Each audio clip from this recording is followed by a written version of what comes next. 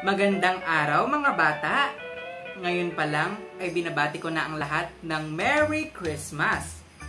Ako si Enrico Ebelte. I'm Trexie Quias. I am Camila Kim Dait. Mae Antonette Dizon.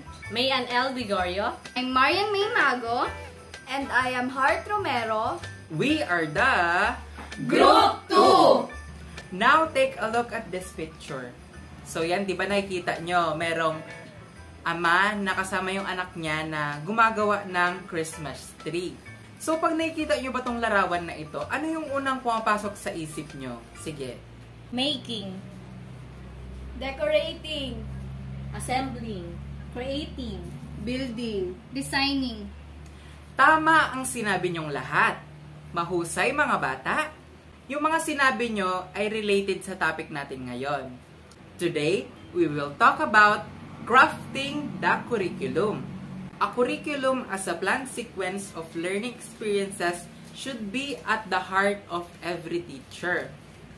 So for us, future teachers, dapat yung pag-build ng curriculum ay nasa puso natin. Kasi sa atin nagsisimula yung curriculum yung mga ituturo natin sa bata, sa atin nanggagaling kung ano dapat nilang matutunan.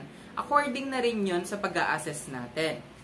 Sabi rin dito, every teacher as a curricularist should be involved in designing a curriculum. So, katulad na lang na sinabi ko kanina, tayong mga future teachers ay yung current teachers ngayon ay involved sa pagbuo ng ating curriculum. Kasi, di ba, tayo yung nakakaalam kung ano yung dapat na matutunan ng bata. Siyempre, na-experience din natin yan. You will be providing them the necessary experience that will enable the learner what you intend them to learn. So tayo, 'di ba, yung magpo-provide ng mga learnings na dapat nilang matutunan. Kaya napakahalaga nito yung pagbuo ng curriculum kasi dito natin mapaprocess yung learning ng ating mga estudyante or pupils. So yung topic po namin ay binubuo ng 3 lessons. Ayan. Yung Lesson 1, Fundamentals of Curriculum Designing. Lesson 2, Approaches to Curriculum Designing. And Lesson 3, Curriculum Mapping. So, tatalakayin natin yan mamaya. So, pumunta na tayo dito sa Lesson 1, yung Fundamentals of Curriculum Designing.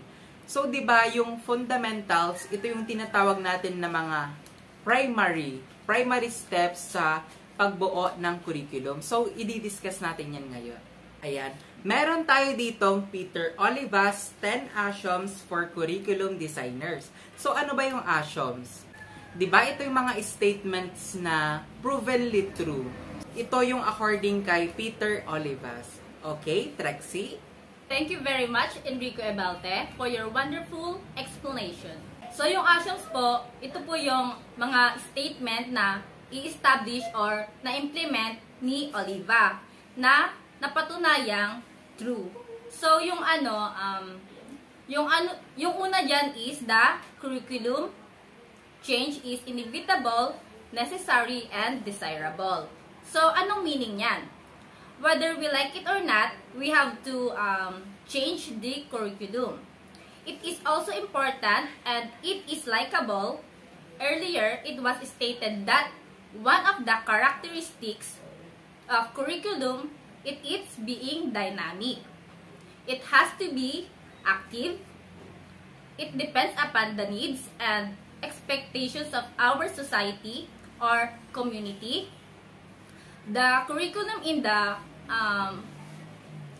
past may not be suited at present because there are knowledge, there are different perspectives, and the nature of learners has evolved.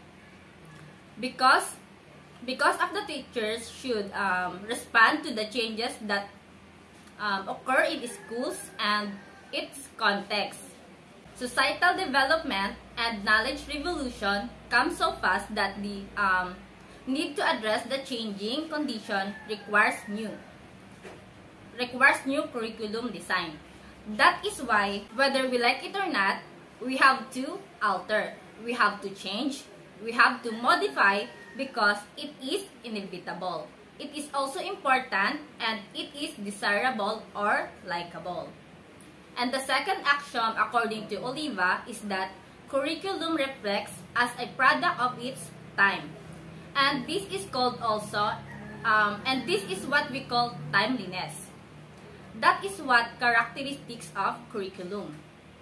Relevance, it should respond to changes brought about by current social forces, philosophical position, psychological principles, new knowledge, and educational reforms.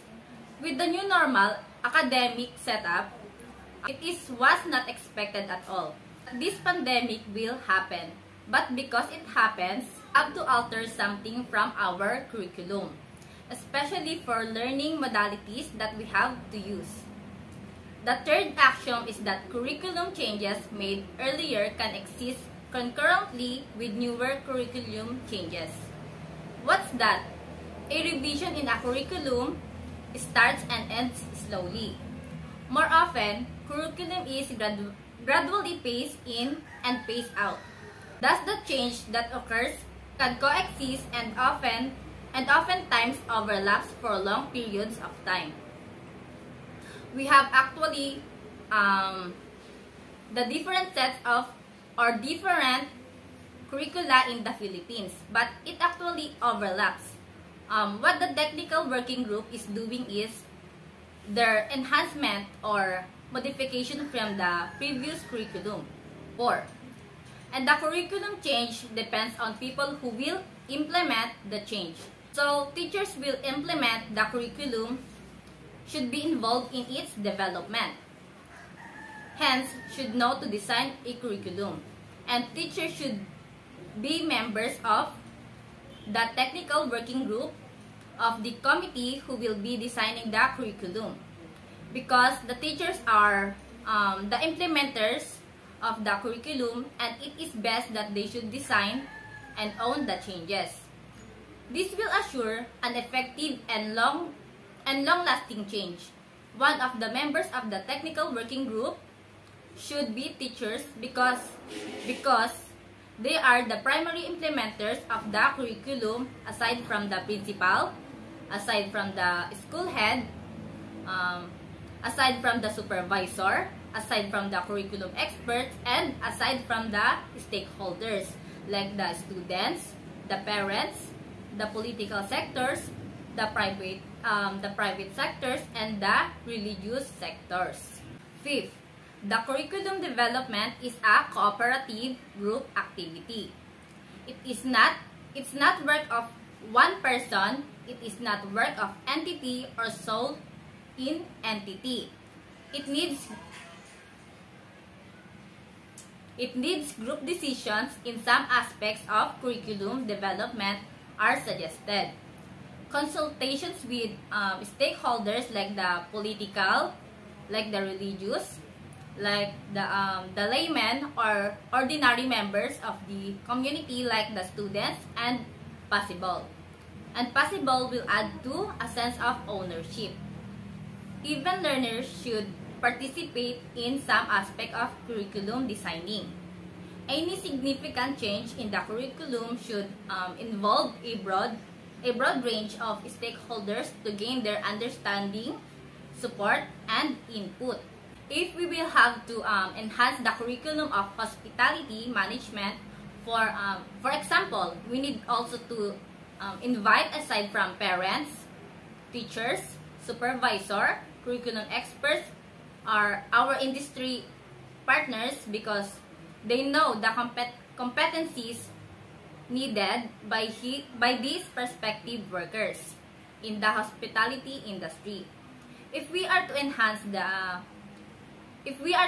the teacher education curriculum, we need also to invite personalities from the Department of Education, because DepEd is the end users of the prospective professional teachers produced by the teacher education institutions. Okay, Camila? Thank you, Trixie. So, yung pang-6 is, curriculum development is a decision-making process made from choices of alternatives. Dito, Dito sa kanila dapat manggaling kung ano yung nilalaman, kung ano yung ituturo, at kung paano nila i-assess yung isang estudyante. Curriculum developer is yung mga highly trained educational professionals who devote their career to creating the instructional materials that teachers use in the classroom to facilitate student learning. Kumbaga sila yung gumagawa o yung paano yung gagawin nila sa curriculum. Next is yung curriculum development is an ongoing process. From the word ongoing, patuloy lang siya na proseso na kailangan lang i-improve. Ito ay never-ending process. It should be flexible to a certain extent so as to be open for accepting the latest changes. There should be a continuous monitoring to assure that the program is on track and problem does not reoccur. Kailangan pa rin na monitor para malaman kung konektado or align pa ba yung nasa curriculum na tinuturo. Next is, curriculum development is more effective if it is a comprehensive process rather than a piecemeal. Curriculum design should be based on a careful plan. Comprehensive means covering completely or broadly. Yung piecemeal naman is yung paunti-unti or one piece at a time. Mas magandang ilagay sa curriculum development is yung comprehensive process kaysa sa piecemeal kasi mas mabilis maintindihan yung kapag kumpleto yung hindi siya paunti-unti. Next is it should not be hit or miss proposition, but should involve careful planning and be supported by adequate resources, needed time, and sufficient personnel. Next is number 9. Curriculum development is more effective when it follows a systematic process. It should be systematically organized kung ano ba yung ituturo, sino ang tuturuan, at kung paano ito ituro. Next is number 10. Curriculum development starts from where the curriculum is. Most curriculum planners begin with the existing curriculum. Kailangan lang itong i-improve para mas maintindihan or madagdagan yung ibang information para mas maging effective yung laman ng sa curriculum. Okay, back to you, Enrico. Thank you, Trexie and Camila. So, ayun. Building upon the ideas of Oliva, let us continue learning how to design a curriculum by identifying its components. For most curricula, the major components or elements are answers to the following questions. So, kung makikita nyo dito, ito yung 4 na questions kung paano tayo makakabuo ng isang curriculum. Nakalagay dito. What learning outcomes need to be achieved? So, ano ba yung kailangan nating yung maabot para ma-reach natin yung learning ng bata or yung tinatawag nating intended learning objectives? What content should be included to achieve the learning outcomes? So, ano ba yung mga dapat nating ilagay na content sa ating curriculum para ma-reach natin yung learning outcomes o yung tinatawag nating subject matter? What learning experiences and resources should be employed? So, ano ba sa mga karanasan natin bilang isang curricularist, yung pwede nating makabuo tayo ng idea para malaman natin kung ano ba talaga yung kailangan ng mga bata. Kung may kulang ba sa curriculum, kung may kailangan bang idagdag, o yung tinatawag nating teaching learning methods. How will the achieved learning outcomes be measured? So, paano daw natin masusukat kung effective nga ba yung ginagawa nating curriculum para sa learning ng mga bata o yung tinatawag nating assessment or achieved learning outcomes. Okay? Okay, Antonette? Thank you, Enrico. Now, let's talk about the elements or components of a curriculum design. There are many labels or names for curriculum design. Some will call it syllabus or a lesson plan. Some will call it a unit plan or a course design. So, syllabus. Ano ba yung syllabus? Ito yung outline of the subject or mako-cover na topic sa buong week. While lesson plan, nagpro-provide siya ng general outlines or yung teaching goals ng isang teacher. Some would call it unit plan or a course design. Pero kahit ano po yung itawag sa design na yon, yung mga common components ay halos pareha. For a lesson plan or teaching guide includes 1. Intended learning outcomes or ILOs are the desired learning outcomes. So, it was formerly labeled as behavioral objectives. Third is teaching and learning methods. And fourth, assessment evaluation. Yung first elements na pag-uusapan natin ay behavioral objectives or intended learning outcomes. It was begin with the end in view. The objectives or intended learning outcomes are the reasons for undertaking the learning lesson from the student's point of view. It is desired learning outcome that is to be accomplished in a particular learning episode engaged by the learners under the guidance of the teacher. As a curriculum designer, the beginning of the learning journey is the learning outcomes to be achieved. In this way, both the learner and the teacher are guided by what to accomplish. So, begin with the end in view. Why? Because tumitingin tayo sa knowledge skills and values that we can attain after undertaking the learning lesson or bago tayo mag-lesson. Sa intended learning outcomes, dinedefine din niya kung ano yung ma-acquired o magagawa ng isang learner. Kapag kasi sinabi nating intended learning outcomes or desired learning outcomes, ito yung setting goals designed by the teacher before or the beginning of the lesson or demonstrate by the students at the end of discussion. So, the behavior objectives, intended learning outcomes or desired learning outcomes are expressed in action words found in the revised Bloom's Taxonomy of Objectives. So, sa Bloom's Taxonomy Objectives, meron tayong 3 learning domains. So, C, A, and P. So, COP stands for Cognitive Domain, Affective Domain, and Psychomotor Domain. So, Cognitive Domain. And na-emphasize dito yung intellectual outcomes ng mga bata, such as knowledge, understanding, at thinking skills. Sa affective domains naman, ina-emphasize naman dito yung feelings and emotions, such as interest, values, attitudes, and appreciation. Sa psychomotor domain naman po, ina-emphasize nito yung mga motor skills ng bata. Sa pagpaplano po ng lesson plans, kailangan yung learning objectives mo should be SMART.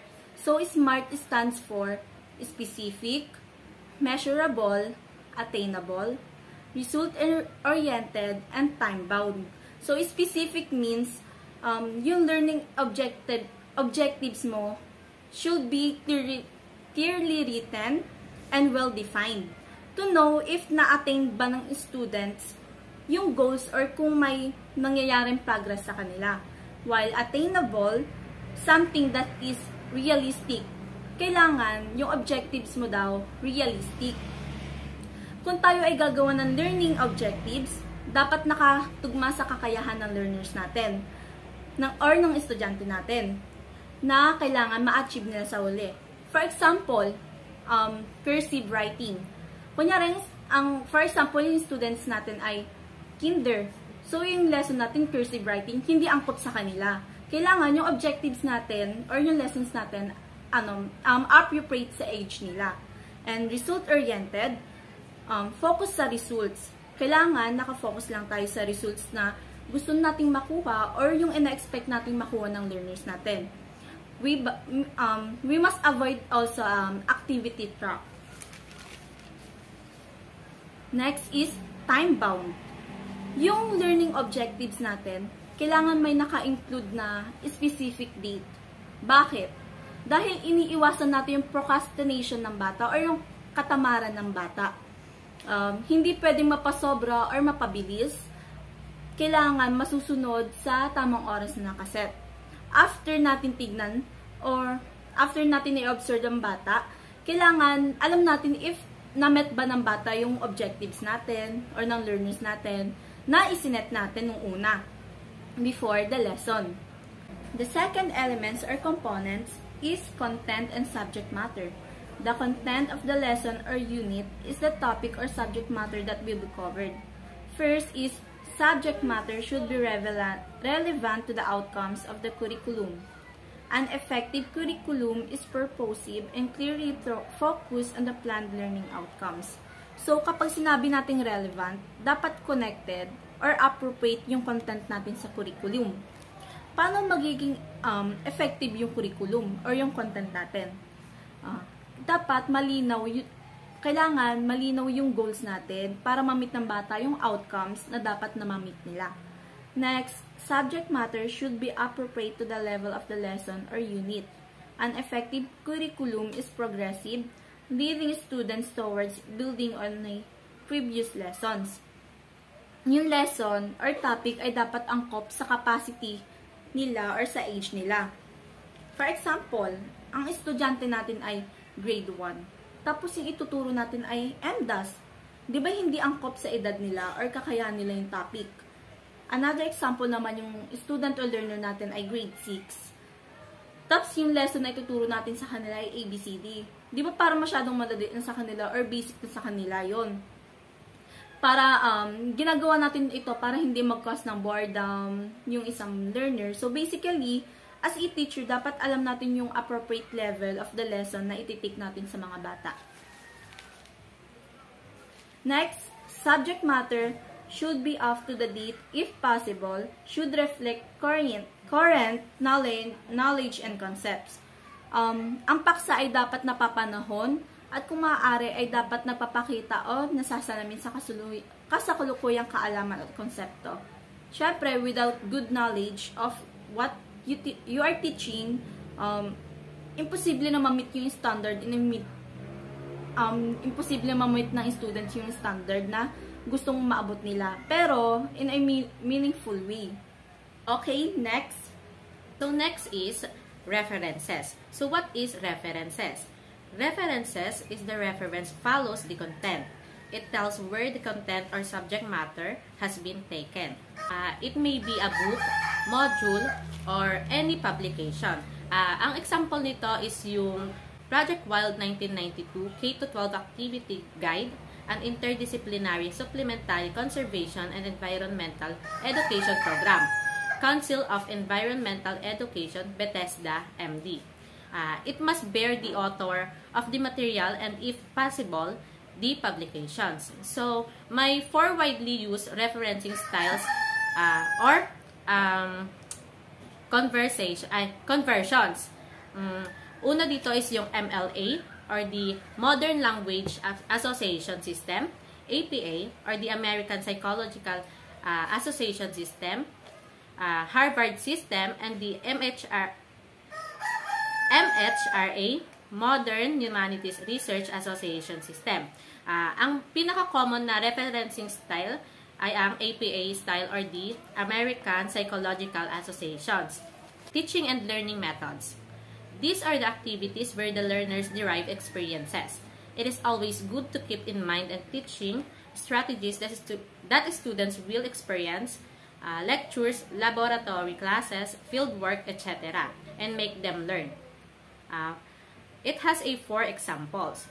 First is the cooperative learning activities, independent learning activities, competitive learning activities, and the use of various delivery modes to provide learning experiences is recommended.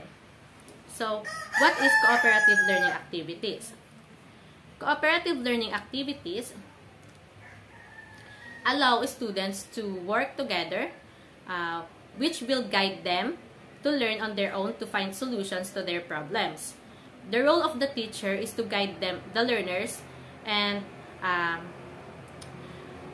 it has a democratic process. So, what is democratic process? Ang democratic process, it encourages and contributes to the success of learning, which will the students learn from each other in ways, group projects, and activities considerably enhance the curriculum. And the second one example is the independent learning activities. It allows learners to develop personal responsibility, the degree of independence, to learn how to learn. So, yung independent learning activities, mas akma ito sa mga estudyante na mas mabilis matuto o yung tinatawag nating fast learners. So, next is the competitive activities. What is competitive activities? So, yung competitive activities, ito yung where students will test their competencies against another in a healthy manner, allow learners to perform to their maximum. Most successful individuals in their adult life are competitive even in early schooling. They mostly become the survivors in a very competitive world.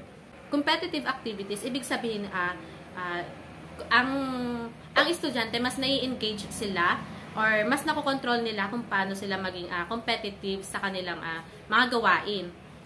Example nito is yung capture the flag, wire balls, zombie tag, or the group rope jump.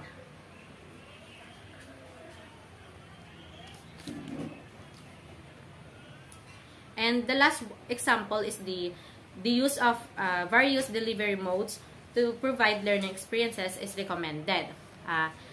Online learning and similar modes are increasing important to many curricula, but these need to be planned carefully to be effective. Next is the assessment or evaluation. Assessment evaluation is the learning occurs most effectively when students receive feedback. In example, when they receive information on what they have already learned. The process by which this information is generated in assessment, it has three main forms. So, yung tatlong forms dito is the self-assessment, peer assessment, and teacher assessment. Self-assessment, through which the students learn to monitor and evaluate their own learning.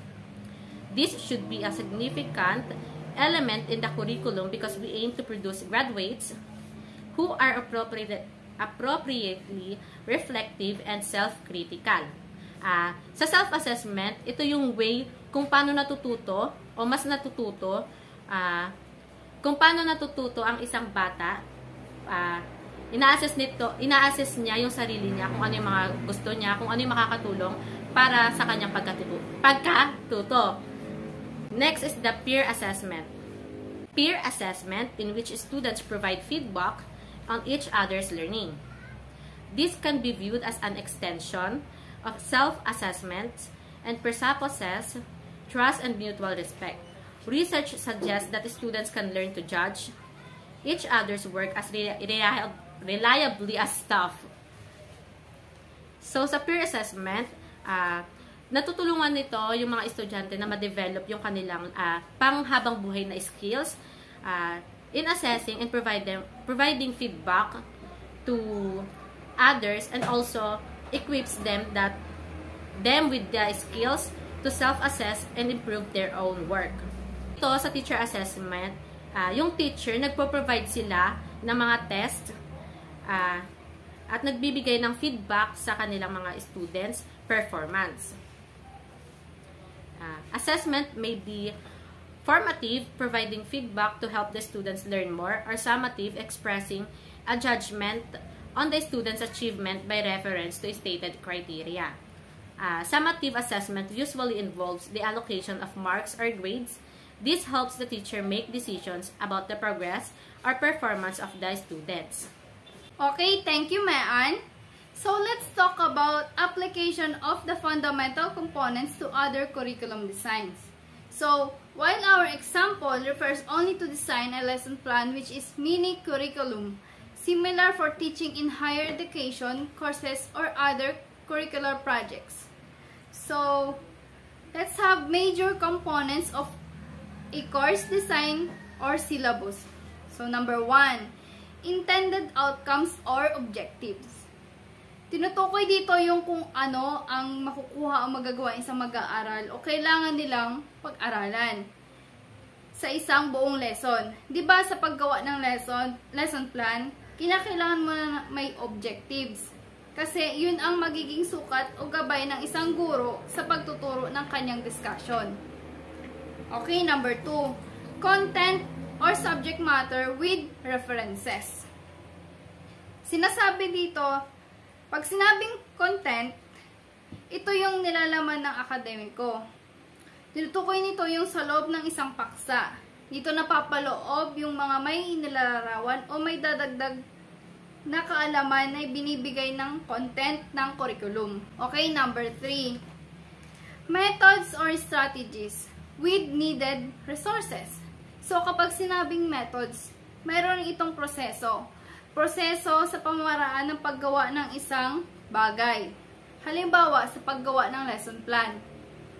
May sinusunod tayong method para masunod-sunod natin yung flow ng objectives. Kaya may sinusunod na method upang nasa tama ang pagbibigay ng o ipagpapaliwanag sa mga learners at para maintindihan ng learners ang tinatalakay. At dapat may strategy ka para sa objectives para makuha mo ang goals mo sa mga learners. Okay, number 4. Evaluation or means of assessments.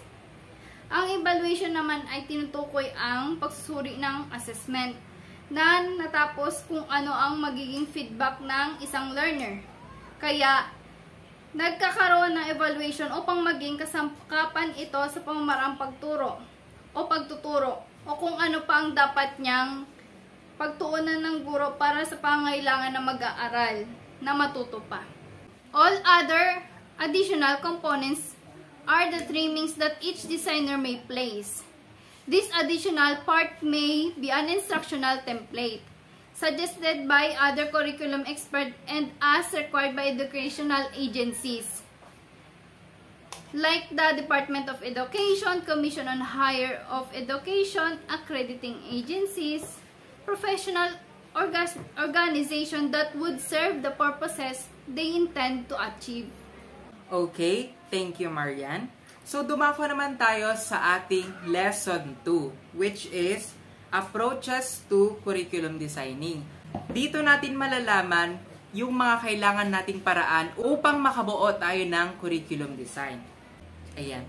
We've started to be familiar with the preliminaries of making a simple design through a lesson plan components. Now, we will be looking into how other curricularists approach the curriculum design. We will see how several examples of curriculum designs are used in the schools and classroom. Okay, Heart? Thank you, Enrico. And now, we will discuss about the types of curriculum design models. The first type of curriculum design models is the subject-centered design. Subject-centered design is a curriculum design that focuses on the content of the curriculum.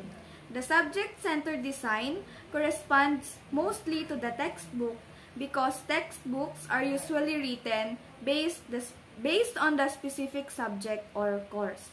So, ang subject-centered design ay nakafocus sa mga topics na itinuturo ng isang teacher sa kanyang mga estudyante. At ilan sa mga curricularists na naniniwala sa curriculum design model na ito ay si Henry Morrison at si William Harris.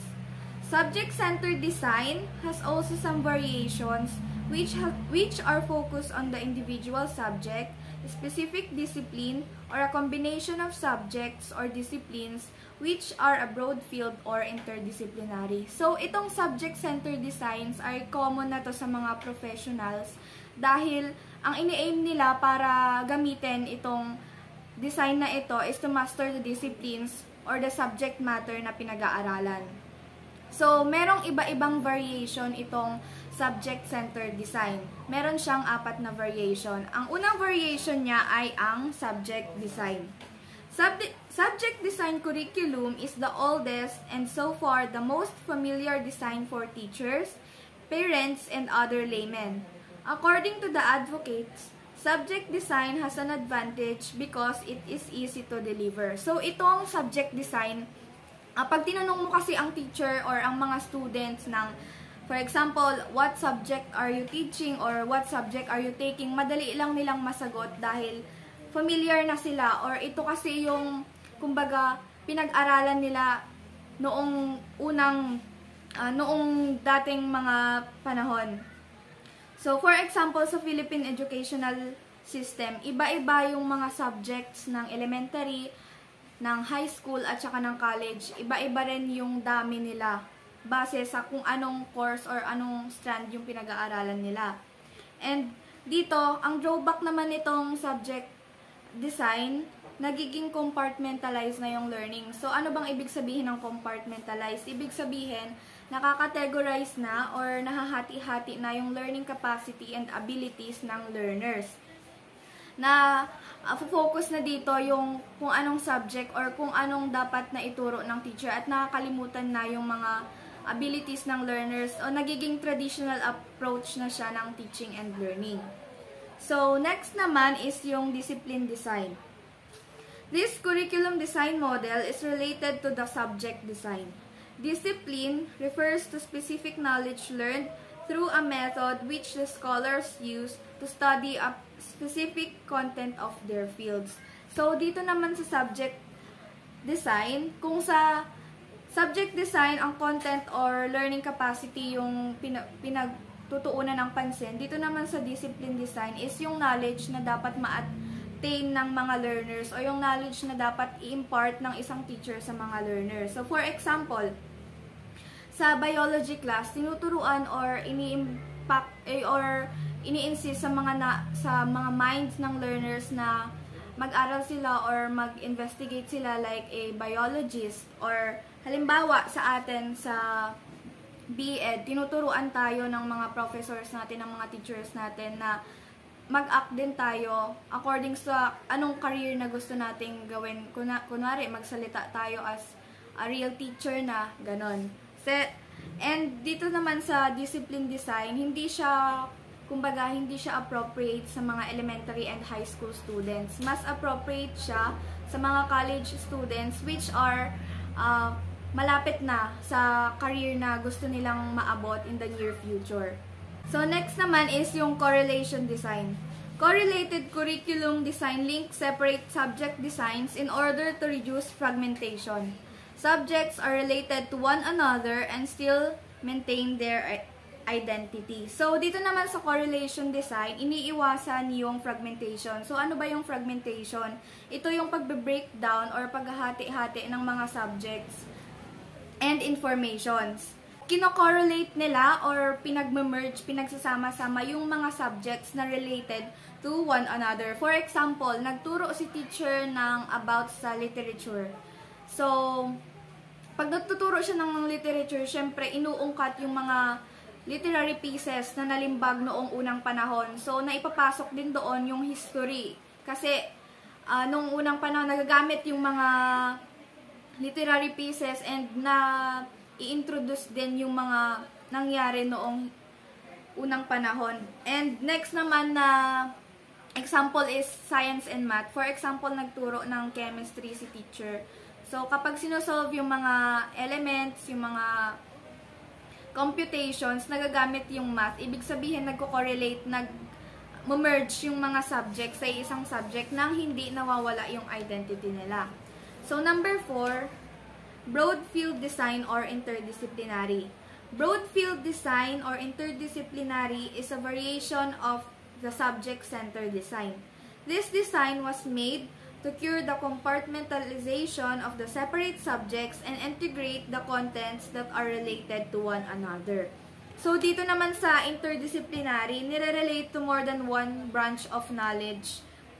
And iniiwasan din dito yung pag-i-scattered ng mga subjects. So, parang same lang sila ng correlation design, pero ang interdisciplinary kasi, yung mga branches, pinag-iisa lang sa iisang known subject, kumbaga. For example, yung subject na geography, economics, political science, anthropology, sociology, history, pinag-merge siya at known lang siya or kilala lang siya bilang subject ng social studies.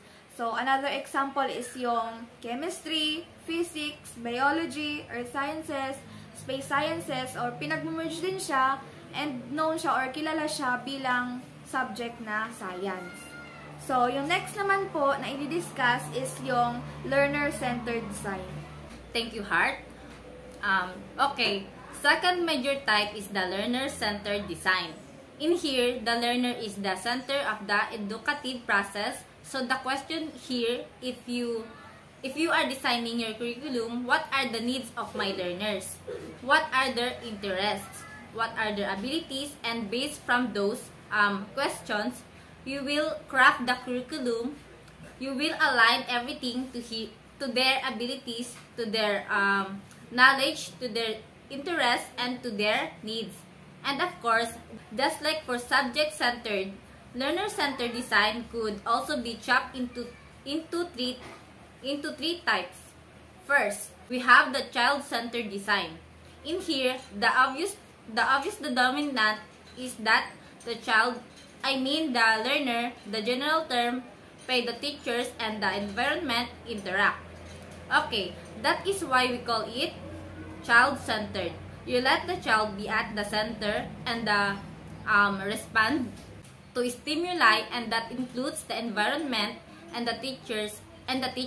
Okay, I repeat, for child-centered design, the child is in the center, interacting in mingling, responding to the teachers and the environment.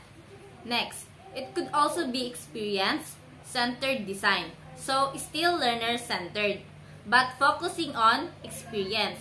So in here, your point in mind, or your philosophy in mind, is that the needs of the learners cannot be pre-planned. Okay? Hindi siya focus sa needs. It's not based on the needs of the learners. Hindi mo ma-identify, mahirap daw i-identify ang needs ng mga learners. It can be pre-planned. So, what's the best way to design the curriculum if the needs cannot be pre-planned? Unlike in the child-centered, you focus on the needs of the learners. In here, experience becomes the starting point. Let them experience first, okay? Let them respond to the activities, and that's where you are going to identify about their needs. So, learners there are made to choose from the activities where experience-centered design. I repeat, dun sa una, yung child-centered design, nagpo-focus pa ito sa mga needs ng mga bata. But in here, it's focusing on the experiences, the activities which are going to provide to your learners. Okay, last is what we call the humanistic design, still under the learner-centered design. Okay, are you familiar with Abraham Maslow's self-actualization? Yung pyramid, test those hierarchy of needs. Nang natatandaan nyo yung Maslow's hierarchy of needs, yung inverted na, it's not inverted actually. It's a pyramid, okay, na nung nasa ilalim, yung mga basic needs like foods, shelter, at yung pinakamahirap yung abutin ay yung self-actualization na nasa tuktok, but before you reach that part na nasa top ng pyramid, you have to satisfy those which are below, like yung food, shelter, insecurity, or even it's about family, psychological needs, okay, before reaping your goals. Now, under humanistic design, bakit siya kinonect? It's about letting the learner decide. Kaya nga yung humanistic no, it on his own pace of learning, okay? Helping the learners to realize his or her potential. If you remember the philosophy about existentialism, ayan, it relates to humanistic design. Na kapag nagturo ka, gagawa ka ng plano. May pa-deadline ka. Kunyari, ayan, hindi ka magde-decide ng sarili mong deadline. You will consult your learner. Ito, halimbawa, gagawa kayo ng lesson plan. Hanggang kailan nyo tatapusin ang isang lesson plan nang naka-group kayo? Nag-suggest na din halimbawa yung mga estudyante mo. Ma'am, pwede pong 1 week. Okay, let's have 1 week. Or lesson planning, you will be the group. That's consultative.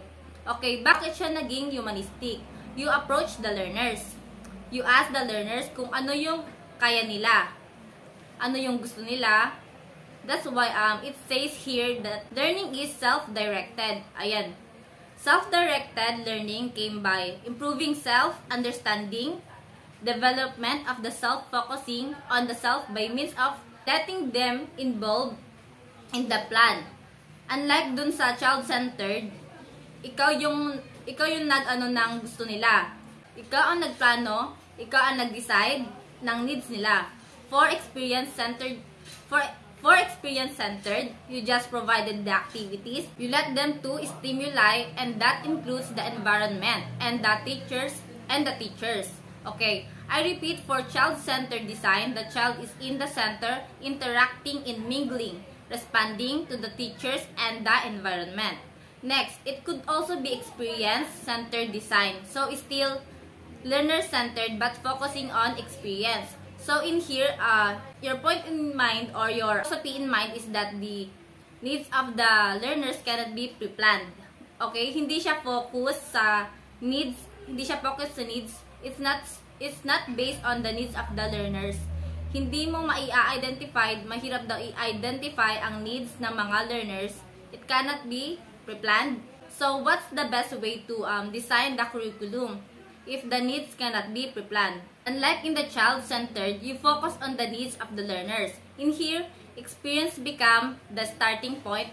Let them experience first. Okay, let them respond to the activities, and that's where you are going to identify about their needs.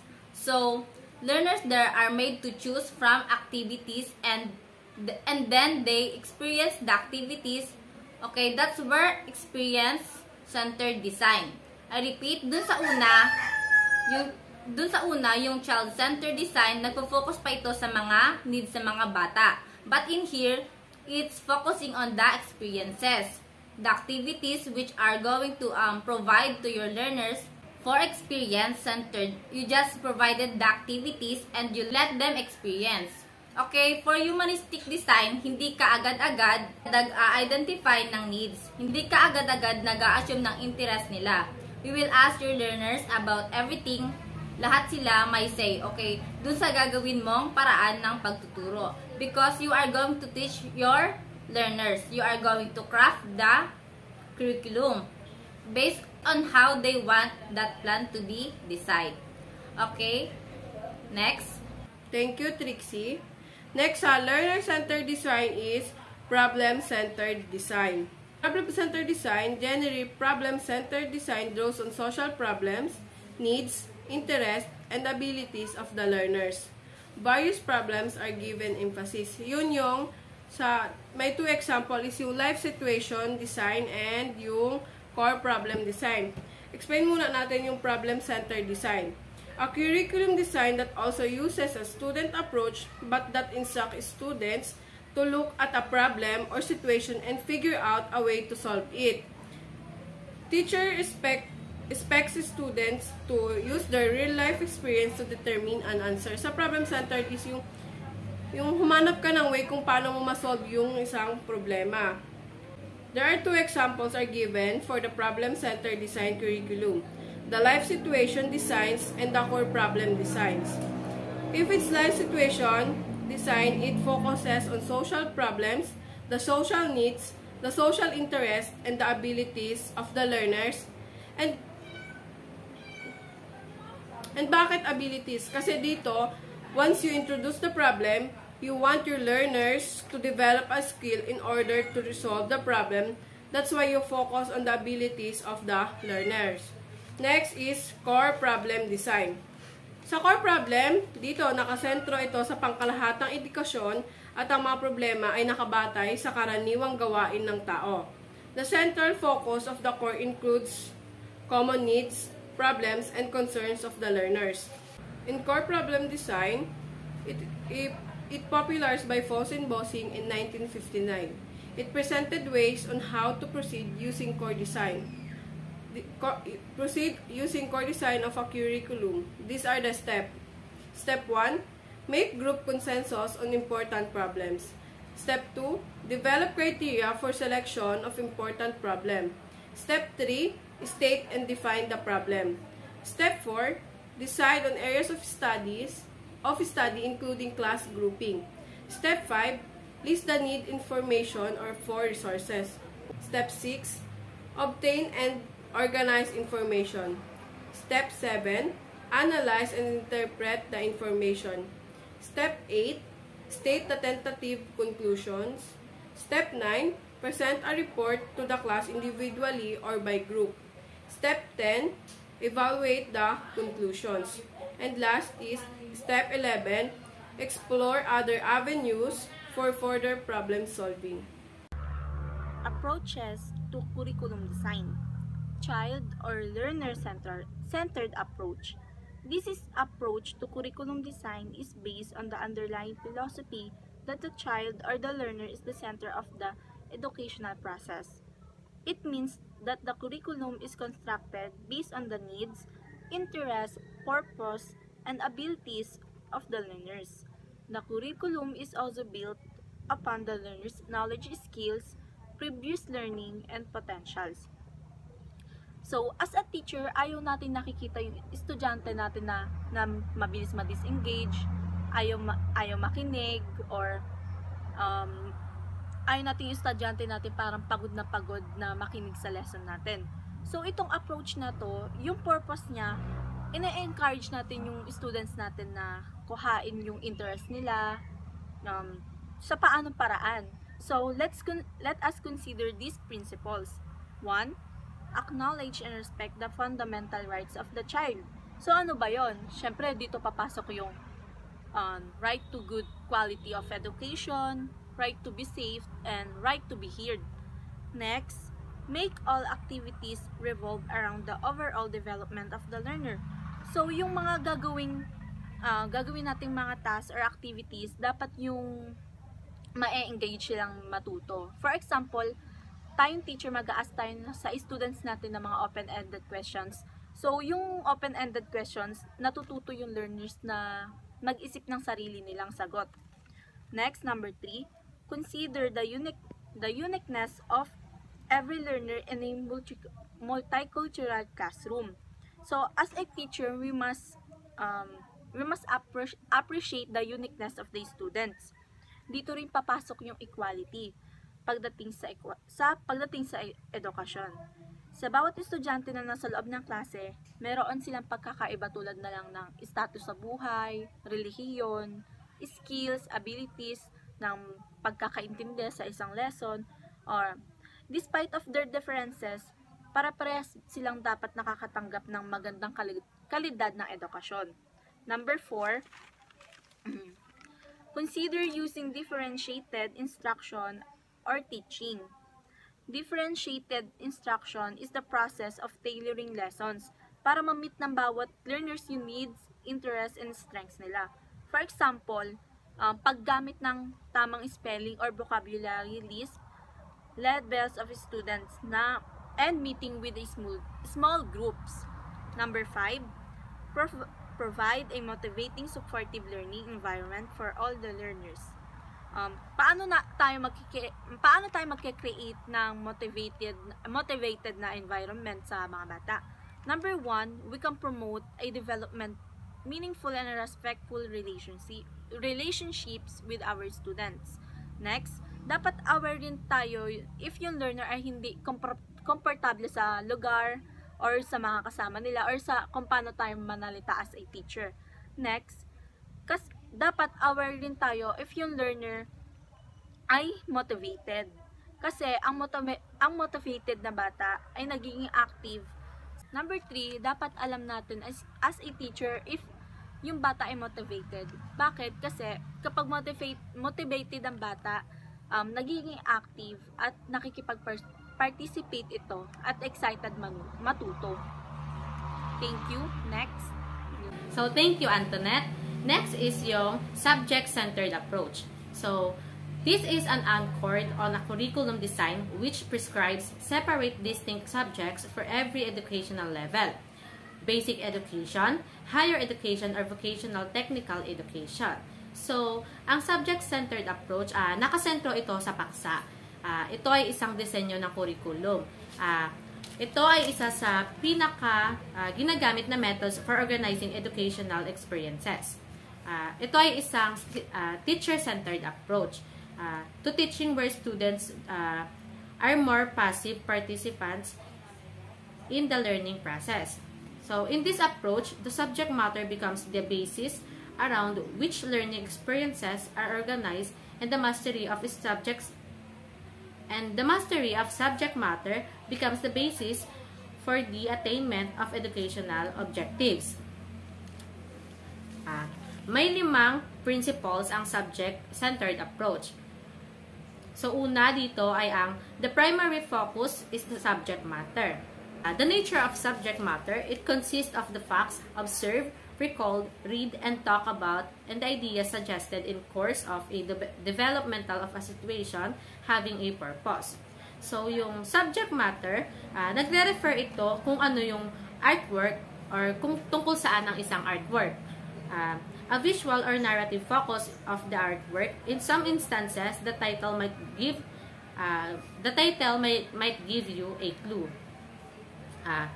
Ang subject matter, it enables the students to listen to the information, participate limited discussion, take notes, and retrieve or recall the information for evaluation purposes. The second principle is the emphasis is on bits and pieces of information which may be detached from life, and the subject matter serves as a means of identifying problems of living. Learning means accumulation of content or knowledge. And the last principles, teacher's role is to dispense the content. So, ano nga ba yung mga primary characteristics ng subject-centered curriculum or subject-centered approach? Emphasis is placed on acquisition, memorization, and knowledge of each specific content area. Sa loob ng curriculum na ito, strong emphasis is placed on instruction, teacher to student explanation, and direct strategies. So, ano nga ba yung importance ng subject-centered curriculum?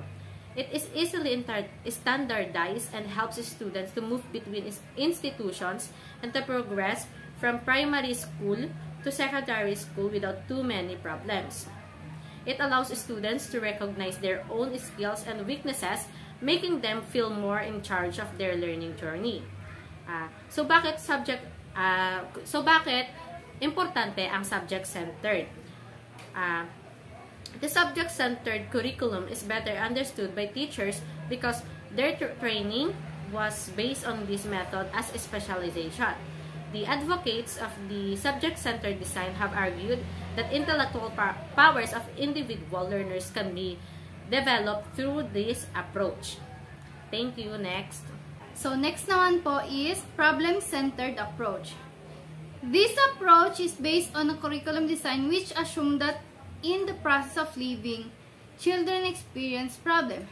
Thus, problem solving enables the learners to become increasingly able to achieve complete or total development as individuals. So, sinasabi nito yung pagdating sa diskarte ng isang curriculum, nakakaranas ng mga problema o challenges ang mga learners. Kaya, dito, ang mga learners na mapataas nila ang kakayahan ng mga mag-aaral sa maabot ng komprehensibo ang challenges sa problema. So, this is characterized by the following views and beliefs. Number 1, the learners are capable of directing and guiding themselves in resolving problems. Thus, they become independent learners. So, sinasabi dito, ang mga mag-aaral ay may kakayahan na gabayan ang mga kanilang sarili sa pag-aayos ng kanilang problema. Ang mga mag-aaral ay may kalayaan na gawin ang kanilang dapat gawin upang makapag-focus sa kanilang pag-aaral. Okay, number 2. The learners are prepared to assume their civic responsibilities through direct participation in different activities. Sinasabi dito, na yung mga mag-aaral ay may mga responsibilidad na gampanan na makilahok sa ibang aktibidad sa paaralan. So that magkakaroon tayo ng maraming kaalaman o mga bagong kaalaman na magagamit natin sa mga iba-ibang pagkakataon.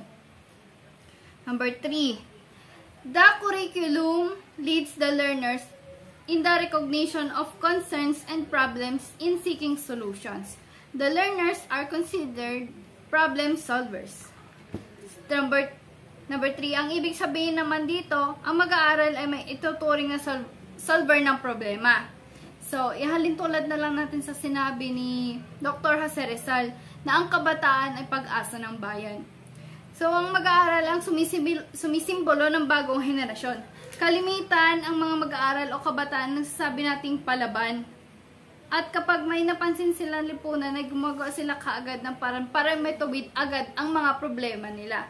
Kaya naihalin tulad ko ito sa sinabi ng Dr. Jose Rizal. Dahil sinabi dito na ang mga learners learners are the considered problem solvers. Ayan, napag-usapan na natin yung preliminaries para sa paggawa ng ating curriculum. So ngayon, dumako na tayo sa ating last lesson, which is lesson 3, which is curriculum mapping. A curriculum design is reflected in a written curriculum either as a lesson plan, syllabus, unit plan, or a bigger curriculum like K-12.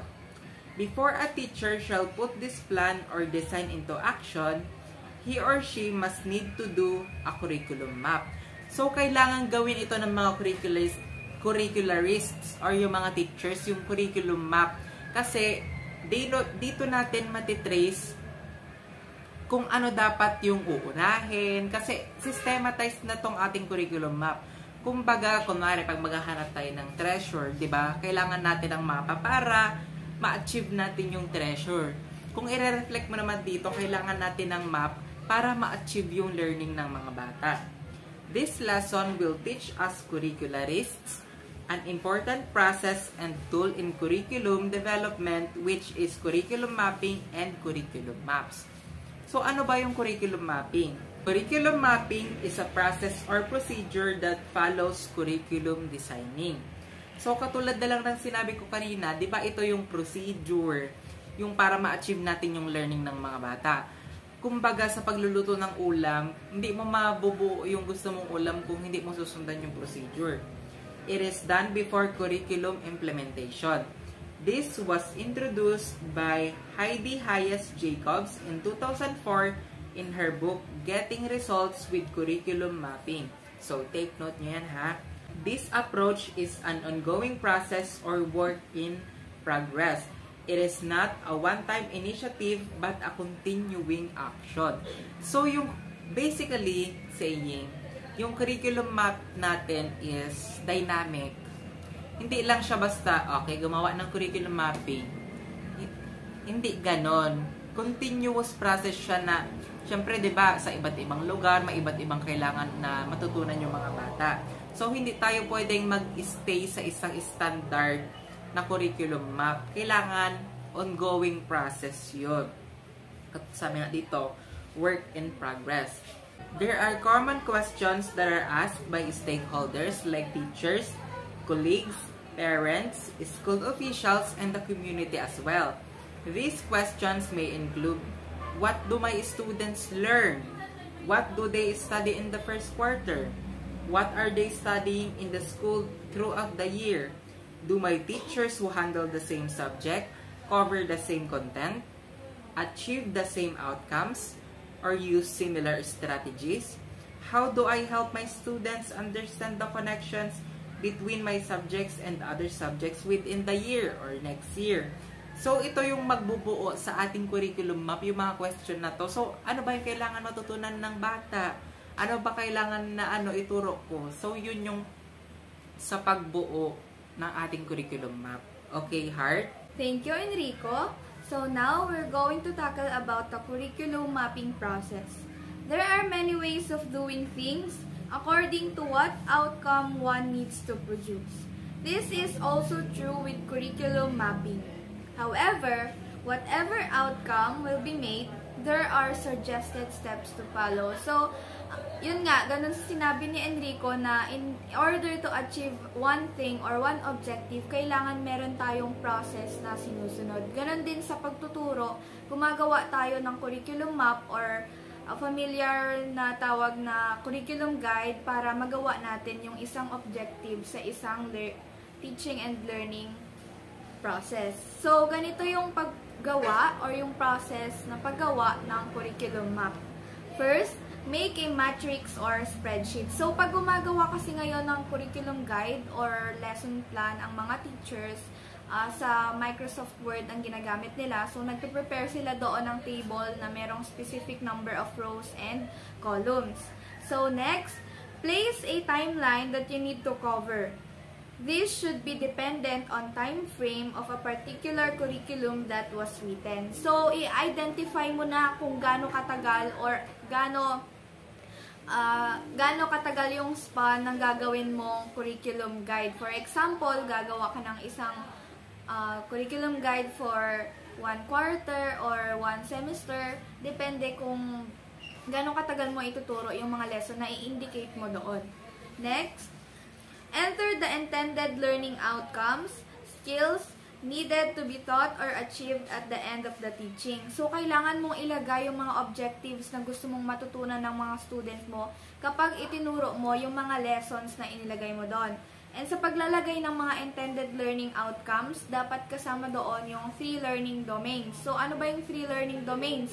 Yun yung sa cognitive, affective, and psychomotor objective. So, ngayon kasi, sa DepEd, ang inilalagay nila is yung MELC na tinatawag or yung most essential learning competencies. Ibig sabihin kung ano yung pinaka-objectives na dapat matutunan or dapat ma-attain ng isang learner kapag nagtuturo sila. Number 4, enter in the same matrix the content areas or subject areas to be covered. So, for example, ilalagay mo, magtuturo ka ng subject na science. So, ilalagay mo doon ng matter. I-enter mo doon yung mga subject areas or content areas na related or naka-under doon sa subject na ilalagay mo. For example, matter. Nakalagay doon yung 3 phases of matter, solid, liquid, and gas. Number 5. Align and name each resource available such as textbooks, workbooks, module next to subject area. So, dito naman sa number 5 is yung references. Kailangan mo rin kasing ilagay kung saang book, saang textbooks mo kinuha yung mga modules, yung mga topics na inilagay mo doon sa curriculum guide na ginagawa mo. Kailangan mo rin doon ilagay yung mga site if ever man na sa internet mo kinuha yung mga contents ng curriculum guide na ginawa mo. Next, align and enter the assessment procedure and tools to the intended learning outcomes, content areas, and resources. So, ilalagay mo din dito kung ano yung mga activities na gusto mong ipagawa sa mga students kapag itinuturo mo yung content ng isang subject. For example, magpapa-activity ka, magpapa-roleplay ka, magpapa-recitation ka, or magdi-discuss ka lang or all throughout the time span ng discussion nyo. Number 7, revise and refine map-based suggestions and distribute to all concerned. So, ibig sabihin, i-furnish mo na, aayusin mo na simula una hanggang sa pinakahuli yung content ng curriculum guide mo and i-distribute mo yon or i-send mo, ipapasa mo sa iba pang personnels o sa iba pang tao na involved sa paggawa ng curriculum map. And last is to revise further improvement. So, hindi na, sa paggawa kasi ng curriculum map or curriculum guide, hindi siya agad-agad okay talaga. Ibig sabihin, may mga improvements pa, may mga revisions pang magaganap. Kaya nga, kailangan i-disseminate mo siya or ipasa mo siya sa ibang personnels para ma-check at para magkaroon ng maayos na curriculum guide or curriculum map. Now, meron tayong tinatawag na alignment sa ating curriculum map. So, the first one is called horizontal alignment, called as spacing guide. Will make all teachers teaching the same subject in a grade level follow the same timeline to accomplish the learning outcome. So, paano ba yung pa-horizontal, di ba? Pag ganun. So, yung pag ganito, ayan, kung makikita nyo yung ating ating example ng curriculum map, yung pa-horizontal dyan ng mga contents, yan yung pacing guide ng mga teachers na nagtiteach ng same subject sa same grade level. So, meron din tayong vertical alignment. Vertical alignment will see to it that concept development, which may be in hierarchy or in spiral form, does not overlap, but building from a simple to more complicated concepts and skills. So, paano yung vertical, di ba? Yung patayo. So, sinisigurado dito na hindi natatakpan yung mga content sa sa horizontal kasi lahat yan magkakakonek eh. 'Di ba? Yung sinasabi ko kanina. Procedure 'to. Kaya dapat hindi niya na-overlap yung isa, dapat connected silang magkakasama. Ayan, kung makikita nyo dito, ito yung example ng curriculum map. So, makikita nyo yung mga pa-horizontal part, ayan yung yan yung sinusundan ng mga teachers na nag-teach with the same subject sa same grade level. So, yung vertical naman ay yung nag-help sa development ng mga bata, yung hindi na-overlap yung other contents. So, ayan yung paggawa ng curriculum map. Ayan, maraming salamat sa pakikinig mga bata. Maraming salamat! Bye-bye!